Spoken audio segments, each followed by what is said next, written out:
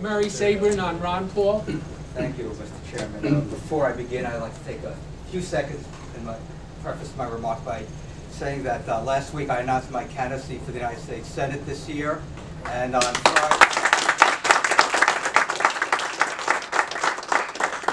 Saturday we're having the opening of our campaign headquarters in Jersey City at 30 Montgomery Street.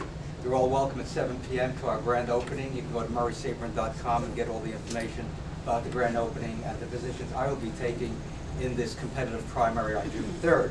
So thank you again for inviting me here. I've spoken several times at the Wayne Republican Club, and I feel I've been here so long that you start to tax me on my property, so that, even though we just moved to Fort Lee. Anyway, I've known Congressman Paul for 25 years. I consider him not only a personal friend, but one of the greatest statesmen in this country's history, certainly in its post-war history. And since we're in a very crucial presidential election campaign, I always ask myself, what would the greatest Republican presidential candidate say and do regarding these candidates? I'm talking about Ronald Reagan, who in 1976 people said was unelectable. He was a fringe candidate. He'd never be elected. And 4 years later, he won the presidency, and in 1984, he won re-election, I think, with 49 states. Massachusetts always has to stick out. And so Ronald Reagan said, we need to get government off our backs. And Ron Paul was only one of 4 congressmen supporting former Governor Reagan in 1976. And Gerald Ford called him into the Oval Office when he was president and said, I want your support. And as a freshman congressman, Ron Paul said, I'm sorry, Mr. President, I'm going to support Ronald Reagan. Think of the courage it took to tell the President of the United States you're not going to support him for re-election. And that's the courage of a Ron Paul. Now let's figure out where we are today as a nation. We are in an unpopular war with no end in sight. 70% of the people of New Jersey are opposed to this war. We are on the edge of a major recession that Congressman Paul has warned about for a couple of years now. We got kicked out of power in 2006 because of runaway spending, because of ethical breaches. And we lost our confidence as a party to stand up for our ideals of limited government and free enterprise. In other words, we are at a major crossroads in the history of this country, and our party is leaderless, looking for a leader to take the party back, to take the country back from the collectivist ideology that's rampant in Washington, D.C. We have 6 candidates running for office. They all have strengths, and they all have weaknesses. But let's look at the strengths of a candidate that Ronald Reagan would support. Now, how would he analyze a candidate? Let's go to the Constitution, the First Amendment. We have McCain-Feingold, the greatest assault on the First Amendment that's ever been enacted in the United States. McCain, Feingold, Thompson, and other candidates support that assault on the First Amendment. Ron Paul voted against it. Let's go to the Second Amendment. Ron Paul never voted for any federal restrictions on the Second Amendment, your right to bear arms. What about the Fourth Amendment?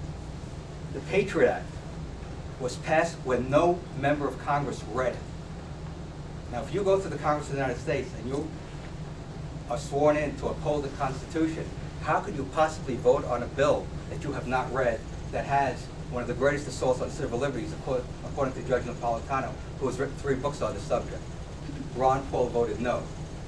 He needed time to analyze the Patriot Act. What about the 9th and 10th Amendments, which say if it's not in the Constitution, it's reserved to the people and the states? Ron Paul has never voted for a bill to expand government power. He's never voted to spend the Social Security Trust Fund. He's never voted for an unbalanced budget. He's never voted to raise taxes. He's never voted to regulate the internet. He is Dr. No for government expansion and Dr. Yes for free enterprise and limited government. So we know where Ronald Reagan would stand today, given the candidates' positions on the Bill of Rights.